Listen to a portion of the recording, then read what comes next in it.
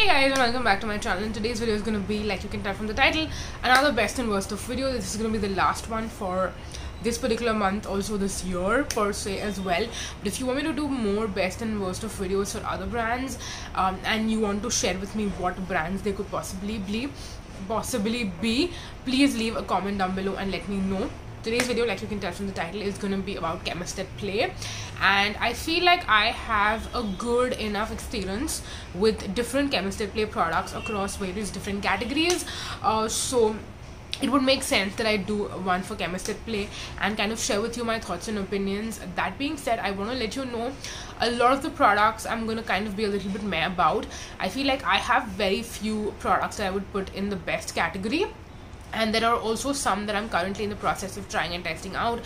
I did place an order earlier, I believe in the month of, was it November, like end of November or maybe beginning of December, I don't very well remember, but I did buy some new products which I will share with you later on in a collective haul, and those I am in the process of obviously testing out. I will eventually do that. So in today's video, I will share with you my thoughts and opinions on the products I've already tried out, and then later on I will of course do updated versions of these over time. So yes, in case you're interested in knowing some of my thoughts and opinions on certain Chemist at Play products, then please keep on watching.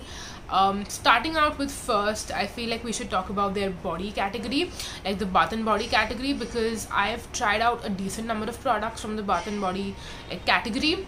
The body washes, no, I don't think I've tried out the body washes. I've tried out the body lotions. I've tried out pretty much all the different variants. The retinol one I currently have, but I haven't started using it. Out of the other three, so they have a darker blue, they have a lighter blue, and then they have the yellow one, which is the brightening one. Out of those, I would personally say that my favorite is definitely the yellow one, the brightening one, just because the formulation and consistency of it is such that it's not super duper heavy or thick on the skin. It still blends in well, gets absorbed into the skin nicely. But the blue one, like both the blues, the light and the dark blue, I don't remember what they're called, to be completely honest, but those two I feel like can be a little bit more difficult to massage into your skin if you have sort of like more normal skin. If your skin is super duper dry, then you might actually enjoy them more, but if you have more normal skin, then I feel like it might be a little too much for you, and it might be a little bit difficult for you to get it absorbed into your skin. So that is that. And then do they have other body products? I think that is pretty much it. Then when it comes to the face care, so out of the face moisturizers that come in the pump bottle packaging, I've tried all of them out and I've done a video about it, but that is personally not my favorite moisturizer formulation from them, because all of those to me seem more like emulsions, and to be completely honest, the texture, consistency of pretty much all of them it's very similar to each other. Like, it's not something that you actually need to have like 4 different moisturizers in your arsenal.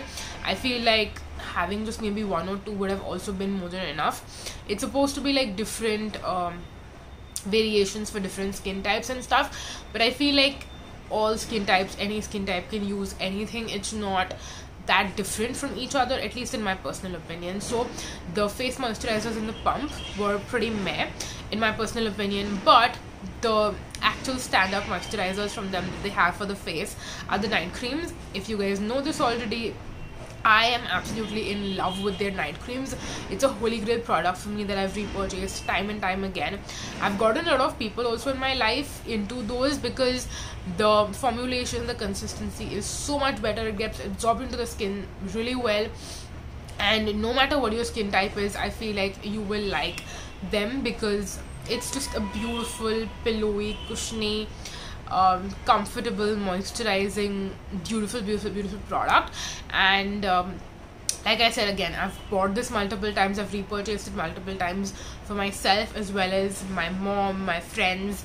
It's something I recommend to people all the time in my life, so this is one that I would highly recommend you check out if you haven't checked out already. Like, if there's one product from Chemist at Play that you ask me to recommend to you, I'm going to recommend the night creams to you because they're absolutely amazing.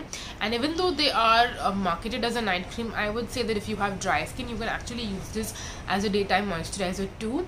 I haven't personally done that because I prefer more of like a gel like lightweight moisturizer for the daytime. This is more so of a cream moisturizer, so it's perfect for the night time for me.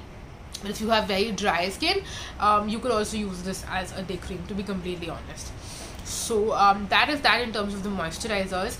In terms of the serums, they have a couple of different serums, and I'll tell you the ones that I've used. I've used the one with tranexamic acid, which I feel like is okay-ish. I did not see great results with it, but it was not bad either. So keeping that in mind, I think it was a good serum. Then my favorite serum out of all the serums definitely has to be the lactic acid one. This is also another one that I have recommended to a lot of people in my life.